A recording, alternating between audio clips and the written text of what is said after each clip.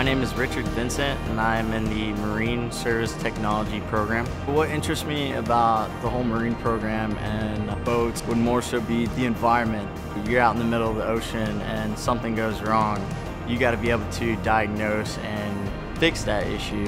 That way you can get to where you need to go. I have family that works on boats strictly, and they do any boat repair you could think of, from the engine to the actual hull of the boat. But the people I know and seeing how good they're doing in the marine industry, it made me want to join the marine industry. It's a really cool opportunity to take part in this program to actually help me do that.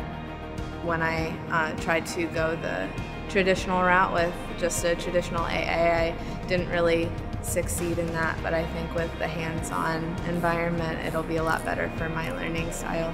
I want to end up being a chief engineer for a medical relief ship. In order to become a chief engineer, I don't necessarily need to get a college education, but it'll give me the foundation to continue to get those certifications. It's a long process, but this is how I'm going to start it.